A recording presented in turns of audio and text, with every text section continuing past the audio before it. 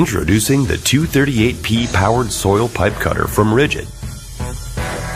A powerful tool with a compact, lightweight design that provides easy access to pipes overhead, below grade, or anywhere else. The 238P can be used with either a half-inch impact driver or a manual ratchet. It weighs in at an easy-to-handle 13.5 pounds and is just 11.5 inches long, perfect for accessing and cutting pipe in tight areas. A removable handle and low-profile cutter wheels add even more flexibility. And like every Ridgid tool, the 238P is tough and durable with a patent-pending torque limiter to help prevent overloading and a full lifetime warranty from Ridgid.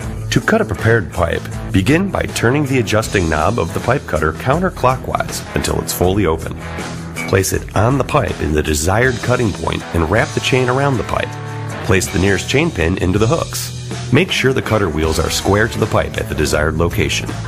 Turn the adjusting knob clockwise to firmly tighten the chain around the pipe.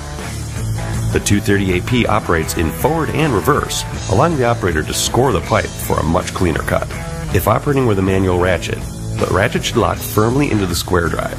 An adjustable wrench can also be used, but not a pipe wrench. If using an impact driver, insert the square drive into the end of the feed screw. Assume a stable stance and holding the equipment firmly, tighten the feed screw until the pipe is cut.